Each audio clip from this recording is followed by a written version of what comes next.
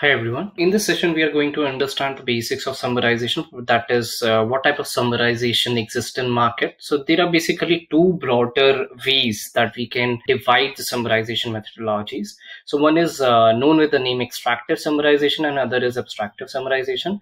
Extractive summarization is like that if you want, you are not summarizing the article or maybe a legal contract that a human would do, but you are just extracting few important words, few important keywords, or maybe few important topics that are present in the article and summarizing them. So let's say you are just extracting few sentences, you are ranking them, and this is what an extractive summarization is, that you are just extracting the terms, then rephrasing it, paraphrasing it, and putting it in your own words.